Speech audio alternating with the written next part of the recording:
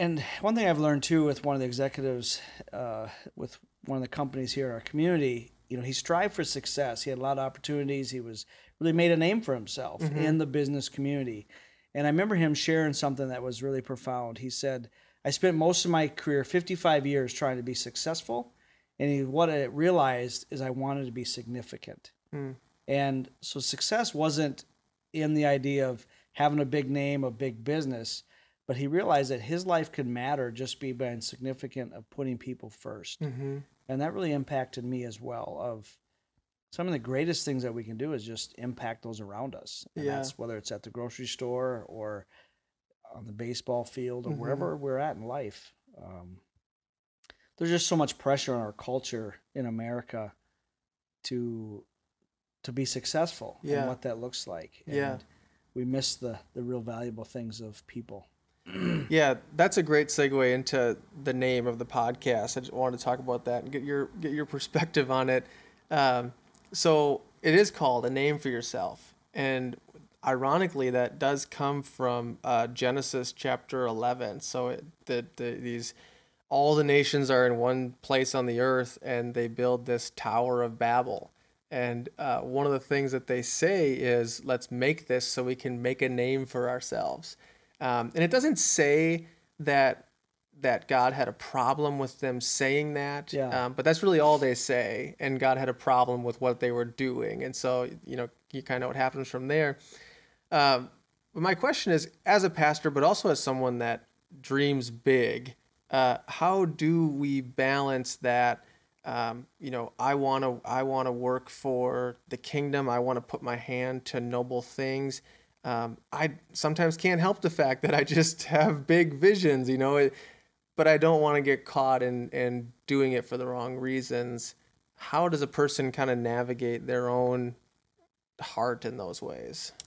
Yeah, it's a really good question, Max. And I'm really excited about what you're doing here. And I think it's going to help a lot of people hopefully just get a greater framework of a life of purpose and of value. And a lot of it is coming down to, why do we exist? Why am I here? And what am I living for? Like personally, I have my own personal mission statement.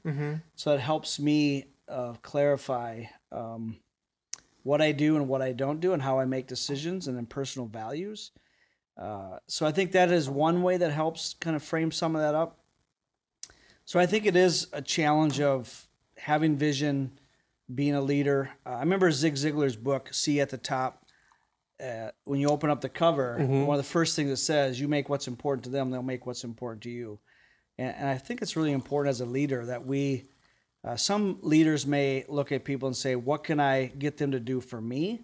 But a true servant leader says, what do I have that helps more people? So I'm always trying to look at individuals like, what do I have, resources, positions, abilities? Thank you, sir. Yes. What do I have that other people need that I can help them be successful? Like if I sit down with someone like yourself, like I want to know what your dreams are. What are your goals? What are your ambitions? And I believe God is a creative God. I mean, look at his creation. Romans 1, it talks about that.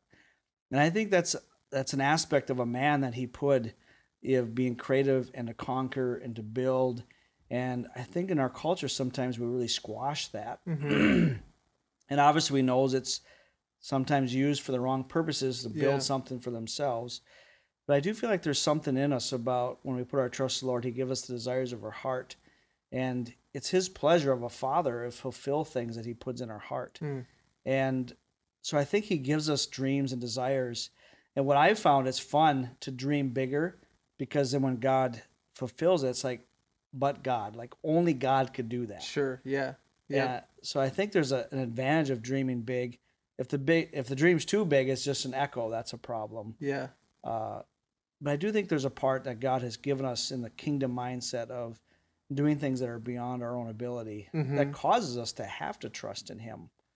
So I look at people not as an opportunity to get them to do what I want or how to build what I'm trying to build, but what do I have to help build people? Every business we're in is a people business.